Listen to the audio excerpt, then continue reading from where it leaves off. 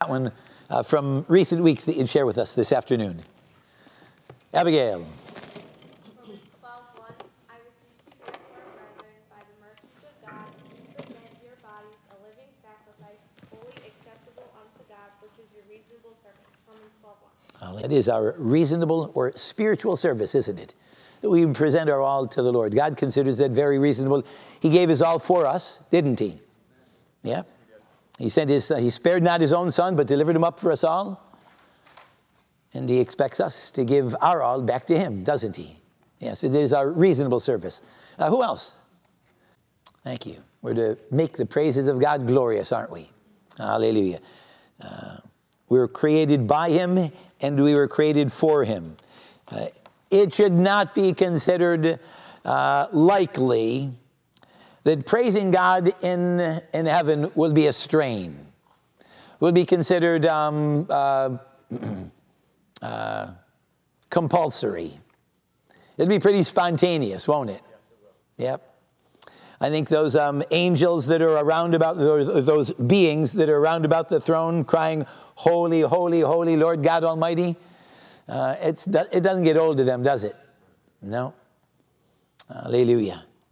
And as we turn our hearts toward the Lord and consider his greatness, his goodness toward us, we'll lift our voice and give him the glory that's due his name, make his praise glorious. Who else has one? There's another hand over here, didn't I? Marianne, sure. Luke chapter 9, verse 23. Luke 9:23.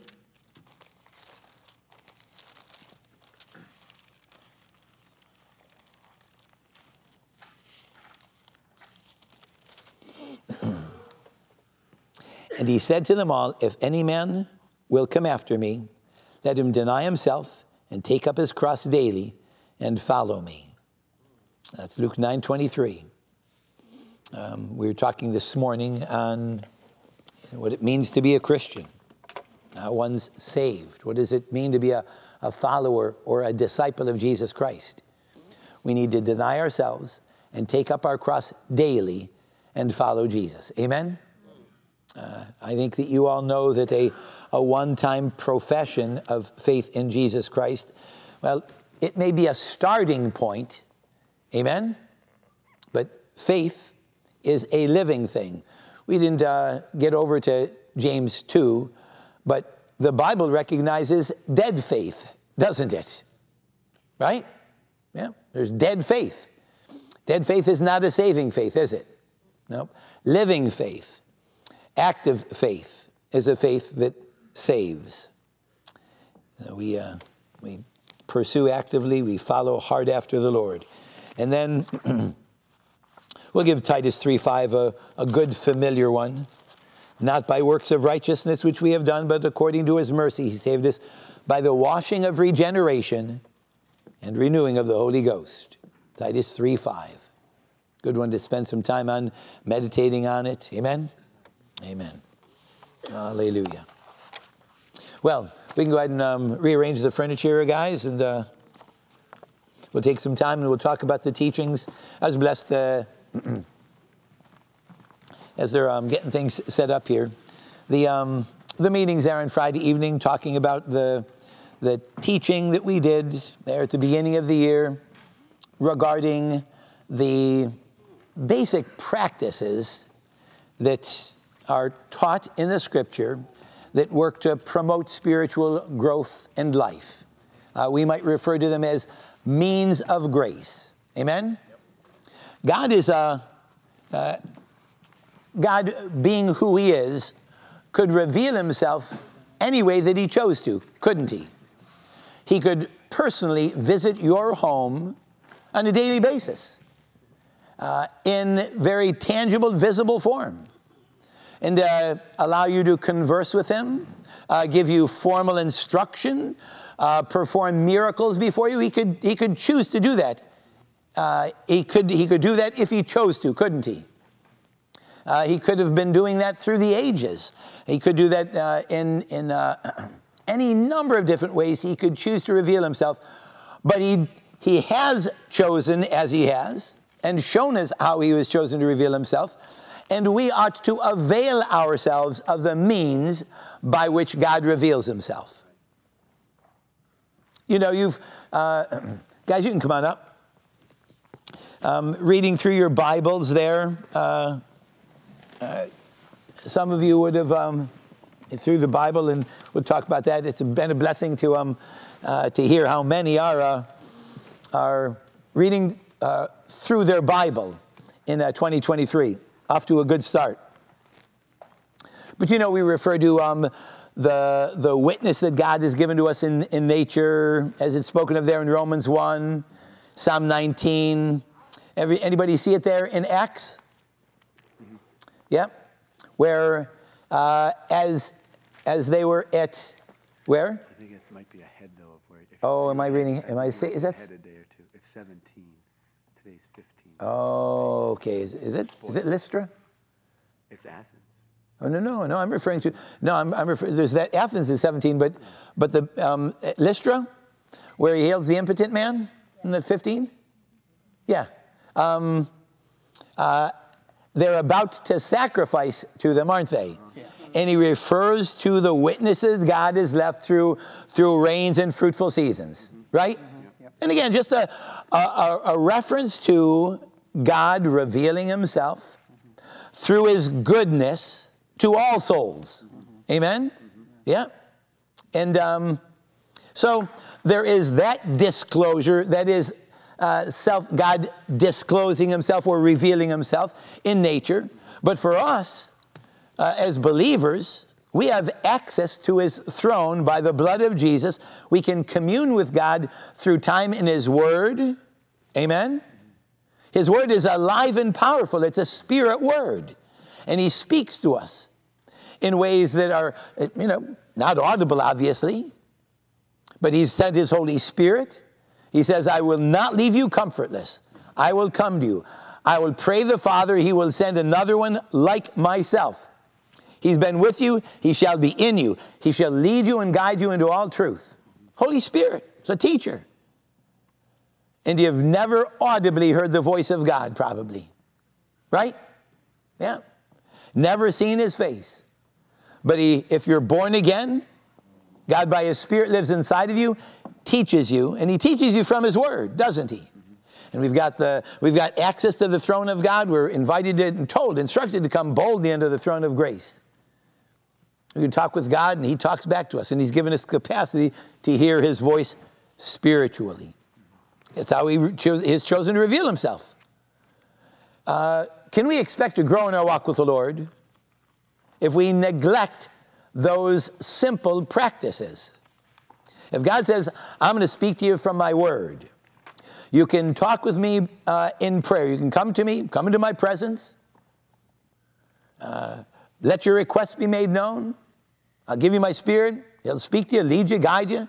If we neglect communion with God, if we neglect the gathering that God has prescribed, because, God's not... God knows our hearts better than we do. And in John's epistle, he speaks to the self-deception that some walk in, thinking that they could, what? Love God and not love their neighbor. Mm-hmm. Right? Yep. And God says, no, I'm not buying that. We can't love God. We can't love God whom we've not seen if we don't love our neighbor who we have seen, says the Lord. Mm-hmm. Amen? Yeah. In fellowship, we're looking out for the well-being of our brothers and sisters. We gather to edify one another, right? So you can't have a healthy relationship with the Lord neglecting healthy fellowship, can you? Can you expect to grow in your walk with the Lord if you reserve your time with the Lord for just you and him? No.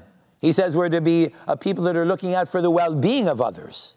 The Son of Man did not come to be ministered unto, but to ministered. Give his life. And he says, let this mind be in you, doesn't he? And those passages of Scripture, we see the heart of the Lord, don't we? Yeah. Yeah. He looks out for the interests of others, teaches us to follow his example. Fellowship. And of course, preaching the gospel, again, it's a means by which we fellowship with the Lord. He said, follow me and I will make you Fishers of men. It's a fundamental aspect of discipleship. You're not going to have the kind of relationship with the Lord that you should have, could have, if we are not actively sharing our faith with others. Jesus is real interested in seeing people come to know him as Savior and Lord, isn't he? He sure is. And if we are neglectful in that area of our walk with the Lord, then we are neglecting a means by which the Lord desires to reveal himself to us. And a revelation, of course, is an impartation of life, isn't it? Yep. Yeah. So, a little bit of introduction, just a little bit of /review of some of the ground that we covered, as we just took time again at the beginning of the year to talk about these practices that are to be very much a part of our lives, that we might grow in grace and in the knowledge of his will for our lives. Yep. Who wants to start? Just something that stood out to you from the teaching, or some of the things that came up at your meetings there on Friday? Just continuing on that theme of the Word of God, we gave it some good discussion in our group, and yeah, several people, like you said, there's a lot of just enthusiasm, which is a blessing to do the read the Bible through in a year. And one comment that was that came up was, when you read the Word, and I forget exactly how it was put, but even if somebody didn't say it, this is still a good thought. When you read the Word, it's on your mind more. And I know, speaking personally, my mind's always running, and it's always running the wrong direction. You know, it's always on something, or I regularly have to contend with thoughts that are basically self-centered, or not on the things that are true and honest and just, like it says there in Philippians 4. And what a help that the Lord has given us in his Word. When you take time and fill yourself up with the Word of God, just take time to read the Bible on a regular basis, then it's in your thoughts more. And it's a very simple, very obvious principle, but it's an important one, and it was good that it came up. You know, the passage in Timothy that you had us turn to, he exhorts him to give attendance to reading and exhortation and doctrine. And he goes on and talks about meditating on these things and giving yourself wholly to them. Take heed to yourself, again, and to the doctrine. Continue in them, for in doing this, you'll save yourself and them that hear thee. And of course, reading the Bible is a fundamental part of giving attention to the doctrine that we have, because by God's grace, the only doctrine that we're holding to is the doctrine of the Scriptures. And so that's an important one. But yeah, just the simple reality that when you sow to the Spirit, you'll of the Spirit reap life. And if we take time to fill our minds and hearts with the Word of God, then as we're going through the day, it's more likely that those the Scriptures will be the things that fill our thoughts. And it's just a very edifying practice. And of course, it takes a conscious and deliberate decision, doesn't it? Yes. Yep. We've all got the same number of hours. What is it? 168 in a day? A week, 168 in a week, a day. Yeah. Wouldn't it be nice? Yeah, we all got the same number of hours in the week, don't we? And we are going to carve out time for what we consider to be important. We all make time for what's important, don't we? Yep, we sure do. Yeah. We read through the Bible. You know, we said, has anybody found it to be substantially more than 20 minutes? Yeah, okay. It's okay. Probably, that was just one day. I know that's when you're reading through the genealogies and making a conscious effort to pronounce them, not just skip over them. And then yep, so much for Episode chapter 2. Yep. Yeah, that could take a while. Okay. But yeah, it's going to be about that at an average, comfortable pace. And we ought to be able to carve out that kind of time on a daily basis. Amen? Amen. Hallelujah. And of course, even if you're not doing the read the Bible through in a year thing, just the principle of taking time in God's Word daily is the main thing that you were speaking to the other day. And doing so in faith, believing that God does use it, whether it's to generally, in a very general way, nourish your soul as you feed upon the bread of life. Or the power that it has to renew the mind. I know I've been blessed just hearing a number of different ones say, wow, you know, I just was reading this and hadn't seen that before.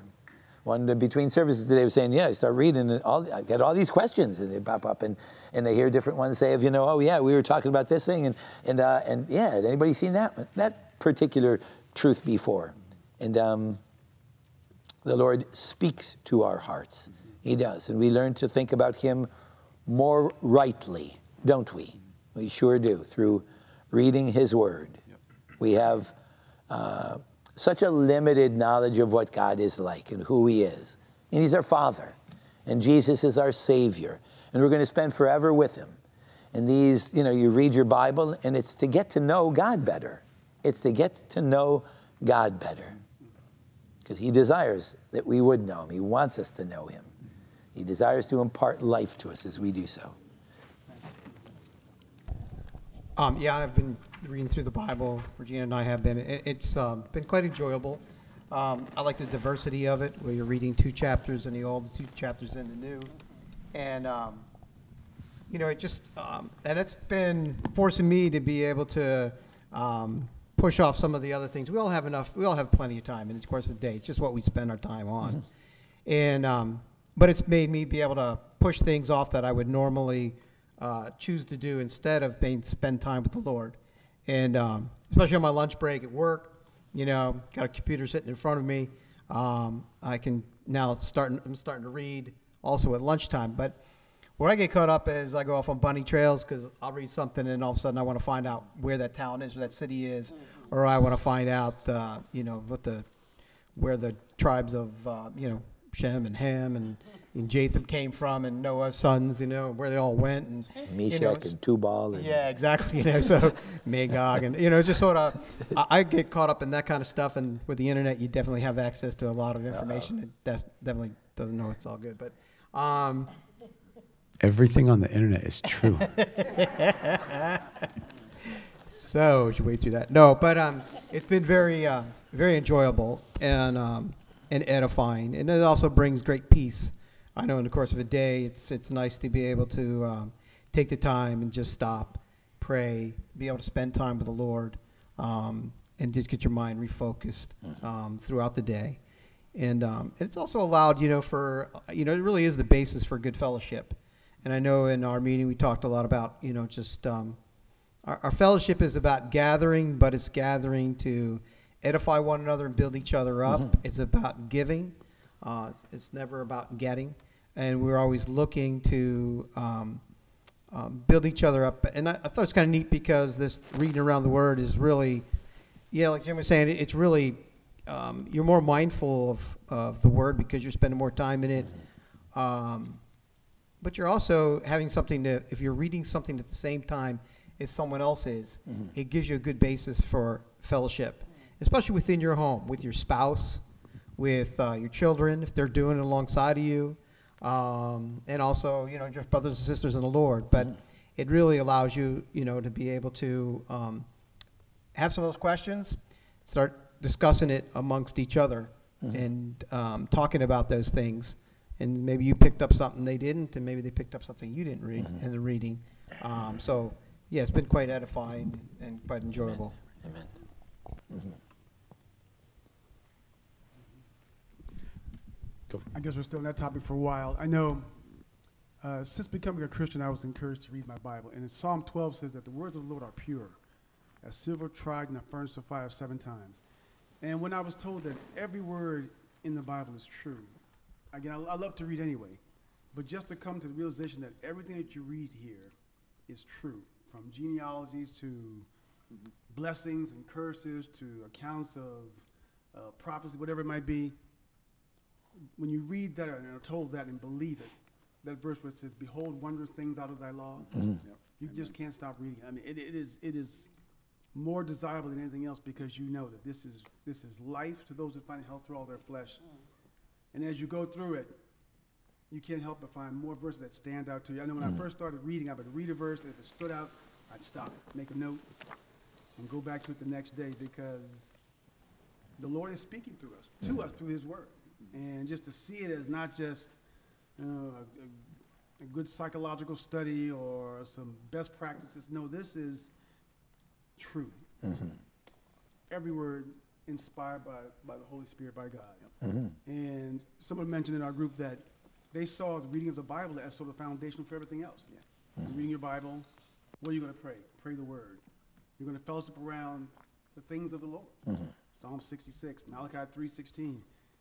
And then, of course, sharing the gospel. I can't help but remember the verse that Pastor shared when we were out caroling about Stephen spoke with both wisdom and in the spirit, but he spoke the words of God.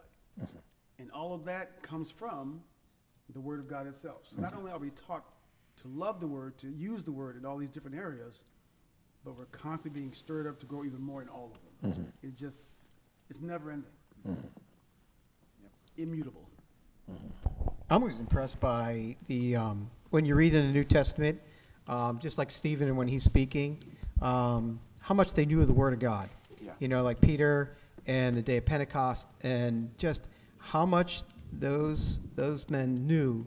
Yeah, ignorant, unlearned fishermen who knew the Old Testament, who knew the Word of God, knew their history, knew what God had done in their lives, the testimonies, because they were taught from one generation to the next. They were passed along. That word was instilled in their hearts, and they knew who their God was and what their God did for them.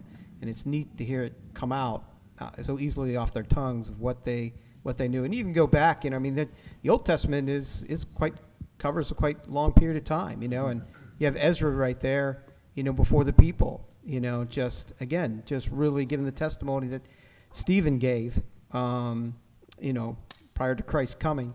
And they knew the Word of God. They knew what the Word said, because it was taught from one generation to the other. And that thing, the thing that Stephen was saying a minute ago about the Word of God being the basis for really the other things that we talked about, prayer and fellowship and preaching the gospel, is so true. It came up at our meeting also.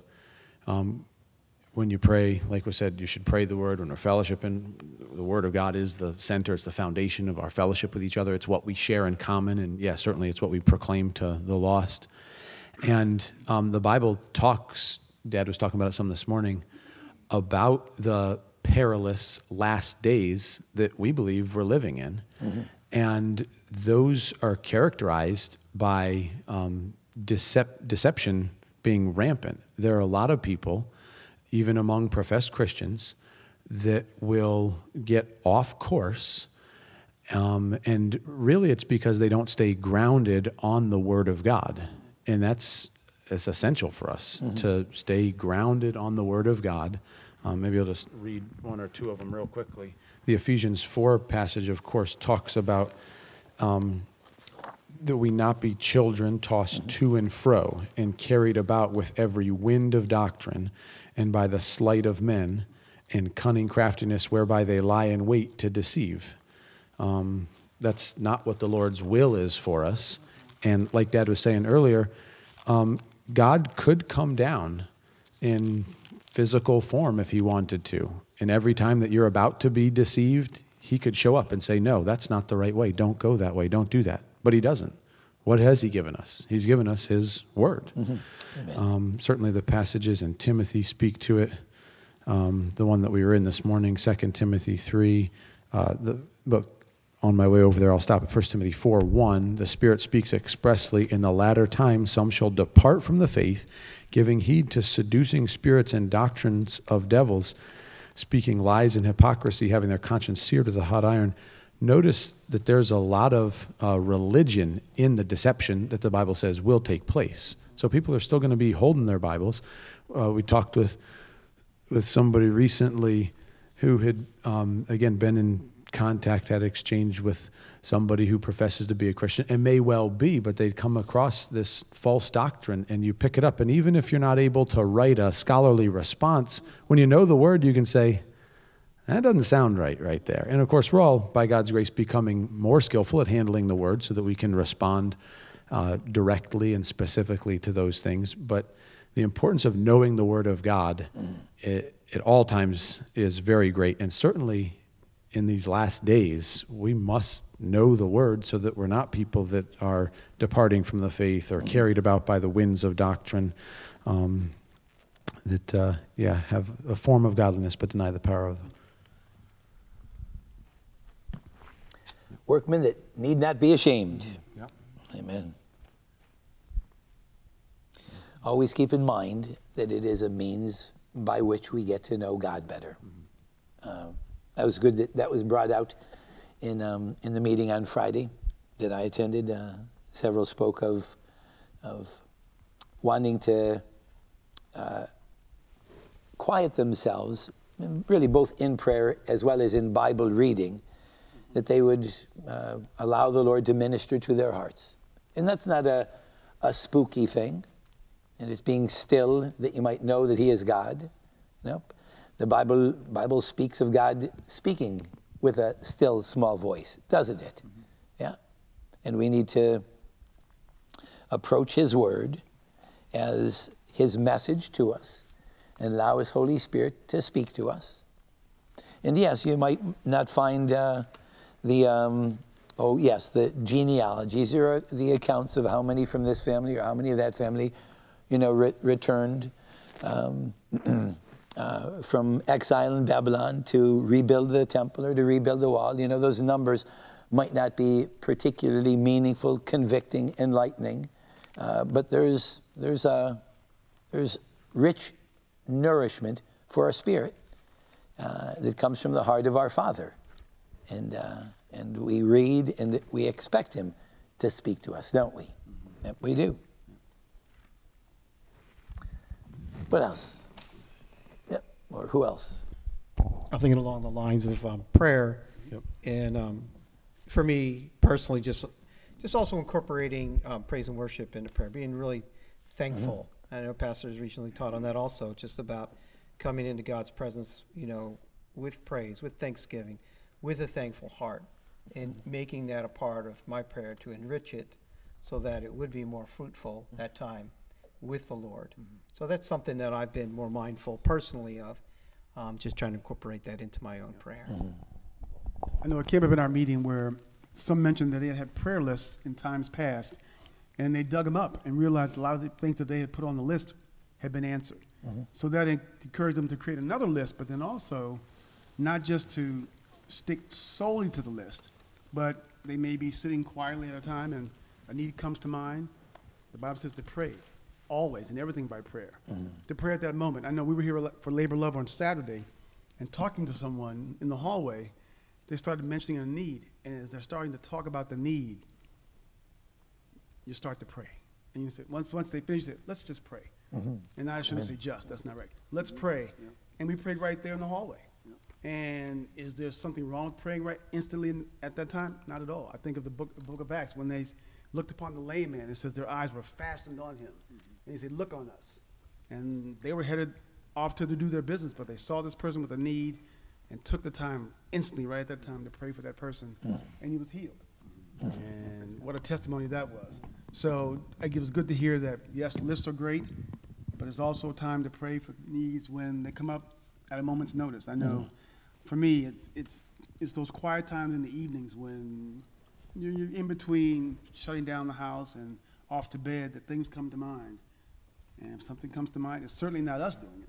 Oh, I'm going to remember this need in the church or this need for this person or whatever it might be. It's not you. It's the Lord putting that on your heart at that moment. Respond in obedience, trusting the leading of the Lord to pray, and pray at that time. Mm-hmm. We also talked about praying in faith.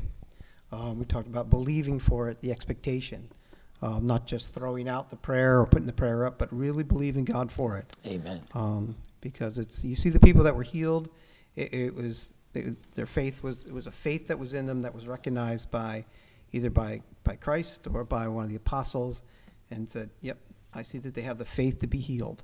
When we pray in faith for others, and we believe that God will answer those prayers. This is when we ask and we seek and we knock, and we do it continually, faithfully, but we are believing for God to answer those prayers. We also gave some discussion to getting quiet, as was just said a moment ago. Personally, I regularly will, mention things in prayer, but definitely need to do more to pray longer sometimes for needs as as need would require, as the Lord would have me do, and to labor in prayer. Jesus, it says there in the Garden of Gethsemane, being in agony, he prayed more earnestly. We should pray, like the Bible says in James, the effectual, fervent prayer of a righteous man avails much. And sometimes, as we've been well taught over the years, to mention something in prayer is fine and good, but then there are definitely times where you need to take more time, pray longer, pray harder. Watch and pray was mentioned the other day, the literal understanding of letting sleep go from your eyes. And just sometimes I need to get quiet and wait on the Lord, worship the Lord, whatever the Lord would direct you to do. But that's something personally that I need to give some attention to, is praying longer and more, just getting quiet before the Lord. Think about that. You mentioned Jesus in the garden, and he went and prayed more earnestly. I mean, we would think Jesus' prayer was always earnest and fervent. I'm sure it was. But he goes away and he prays more earnestly. And if we were to examine our own prayer life and, evaluate it, how are we doing? Is there not room to develop our prayer life? Get better at praying? Yeah. Is there not room for our prayer to be more effectual, more fervent? Yeah. More consistent? Jesus taught the disciples to pray and not to faint. Amen? Men ought always to pray and not to faint. Are we consistent in our prayer? As we do so, as we give ourselves to it, it was mentioned the sowing to the Spirit principle. And how about that language? Be not deceived, God is not mocked. Whatsoever a man soweth, that shall he also reap. If we sow to the Spirit, if we sow in such a way that we're cultivating a closer communion with the Lord through prayer, quieting ourselves before him to listen to his voice, praying effectual, fervent prayer, praying, bearing the needs of our brothers and sisters before the Lord on a continuous basis, wouldn't we grow? Wouldn't we learn to hear his voice more? And wouldn't we see more prayer answered? Yeah. And prayer is not just asking God for things, making intercession. That's a significant part of it, lifting up the needs of others and ourselves to the Lord. And there's probably room in most of our lives to grow in that, but also just waiting on the Lord, listening for his voice, or as mentioned a minute ago, worshiping the Lord. Those are all parts of prayer, just generally communion with God, that it takes time. It takes time to get quiet. Many of us could perhaps identify with the challenge that it is to just get quiet. Plenty of us have lots of stuff going on. And again, as was said earlier, you got to just say, no, that's not going to get done right now. I'm going to take time and get quiet with the Lord. You read the stories in the scripture where Jesus would minister all day and he'd go away at night, right, up into the mountain to pray and get quiet with the Lord. And it's definitely a word that Father has for us. I think of Elijah when he wraps his face in his mantle. He'd just seen the earthquake, the fire, and the great wind, and the Bible tells us that the Lord wasn't in any of those. But then he stilled himself, quiet, wrapped his face in his mantle, and then he heard the Lord say, Elijah, what are you doing here? Again, that's just the blocking out of all the distractions as best we can in the natural and just setting ourselves to hear from the Lord, because Elijah was in some distress. But as he laid aside those distractions and wrapped his face in his mantle just to not be distracted by what he saw and heard, what was around him, he heard the voice of the Lord speak to him clearly. I was reading a Spurgeon devotional there. Is either this morning or last evening, right along those lines. I mean, who doesn't try to quiet themselves in the presence of God for some prayer and not have to contend with distractions, 1,001 thoughts going through your mind, all that you've got to do or should have done, or the simple point among other things, the brother was just bringing out how we decide whether or not we're going to give place to that and let it just continue. We can rein in our thoughts. We can, by the grace of God.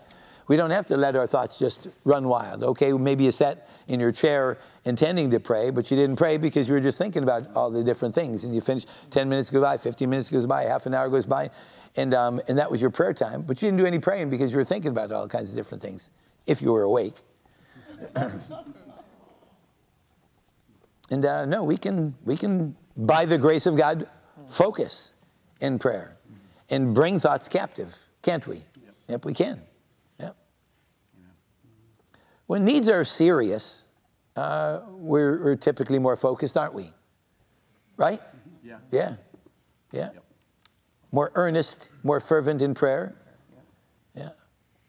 So maybe we need to consider, is what we're praying for worth praying about? And if so, maybe we should be a little bit more earnest, more fervent, more consistent. Hallelujah. Who else? What else? On the topic of fellowship, we had some good discussion. I appreciate what somebody shared, how when you get talking with other people, you're reminded, among other things, that your needs aren't the only needs that there are, that there's stuff going on in other people's lives.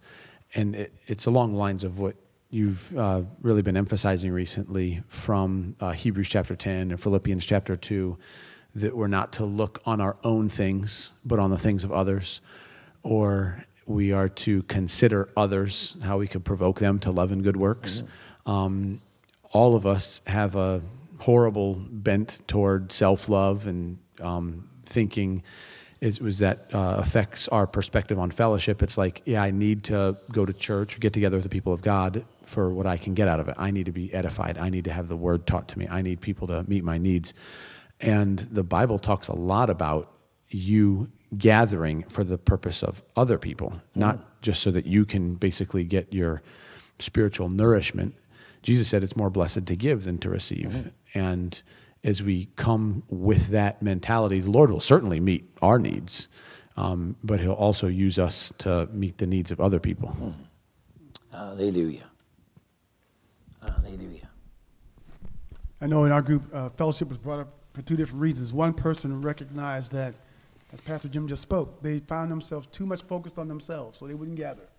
And that's a case where it's just a matter of just gathering as a basic principle. But then another person brought up how they might gather with a group of people or with a couple of people, whatever, and it's not just the event, whether it's a game of some type or a movie or whatever the case is, but to at some point steer the conversation around to the things of the Lord, because in that is true koinonia achieved, true fellowship actually enjoying once we're speaking of things that are not earthly but eternal. And it was good to hear the two perspectives on fellowship in general, but then fellowship of a more weightier measure as far as things of the Lord, as opposed to just box scores or whatever has, whatever the heck is going on, weather or whatever. I know for me, a verse that I've read many times is Romans 1:11-12. It says, and this is Paul saying this to the people he's going to see, "For I long to see you, that I may impart unto you some spiritual gift to the end that ye may be established." But then he also says, that is, that I may be comforted together with you by the mutual faith, both of you and me. Now, for Paul to tell someone that they have faith that he can learn from, that's powerful. I mean, this is Paul, the writer, and he's longing to see this person that he might receive from them. That's the true heart of fellowship. I'm going to talk with Bryson because, you know what? You're going to impart something to me by faith. I'm not sure what it is, but it'll be something. And look forward to it. Long for that. Dearly. Put him on the spot. Hallelujah. That's the true heart of fellowship. Yeah. And the Holy Spirit doesn't, the saints are gathering, the word's out, okay, let's go here, do this, head over to so-and-so's house. Holy Spirit isn't on a regular basis going to encourage an individual, no, don't go. No, it would be better for you to stay and not gather with the saints. That won't be the Holy Spirit. It will not be. You heard that? I'm saying,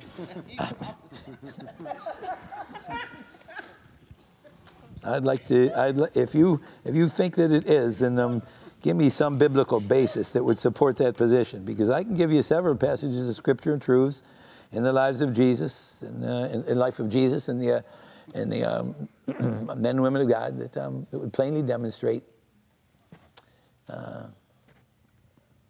we should consider others. Amen? Yep. Amen. Yeah. So, whether it's the laundry or the meal prep or whatever, yep. Yep. It'll get done after or some other time. Gather. Amen? Yeah, if God's put it on your heart to open up your home and have people over, then Steve's ready to come. I'm ready to come. Do it. You know, do it. And when you're invited, go, like Pastor's saying. Mm-hmm. You know, don't turn it down. You know, it's been a long week. I'm tired. I just want to go to bed. No, someone's going to buy you dinner. Go out there and go get the dinner. Whoa. You know, Go. but you can invite people over your house, and it doesn't have to be much. You know, they tell them to bring it, the food. So Tried that. Didn't work.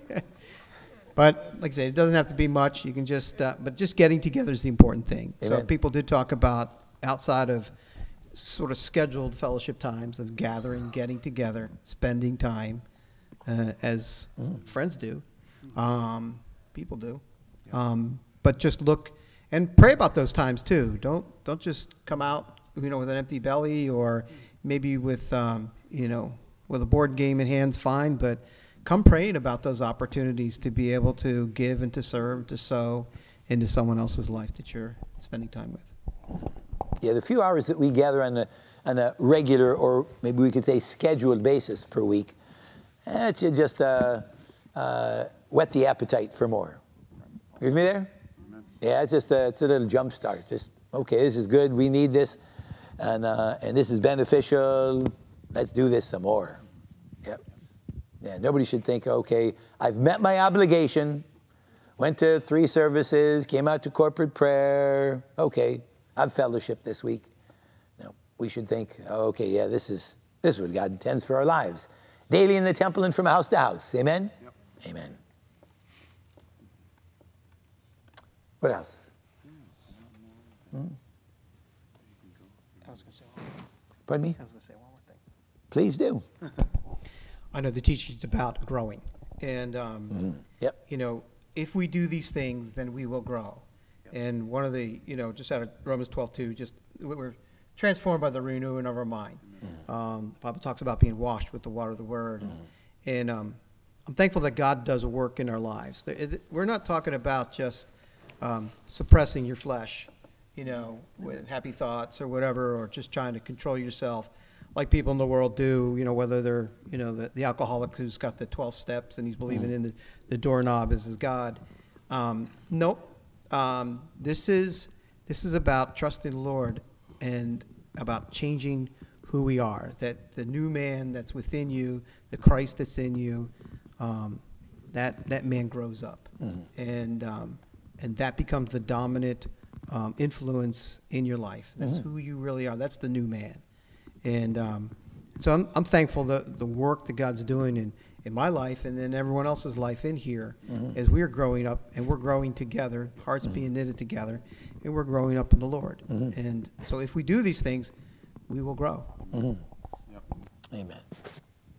We look more like our Father which is in heaven, being conformed to His image. Hallelujah. That's, again, these practices are not an end in themselves. They are a means by which we get to know our God and Father. Amen? Amen. Amen. We'll finish there for this afternoon. Let's pray. Heavenly Father, we do give you thanks and praise for the free access that we have into your holy presence through the blood of your Son, Jesus Christ. Thank you, Father. We thank you that as your children, you have given us the capacity to hear your voice.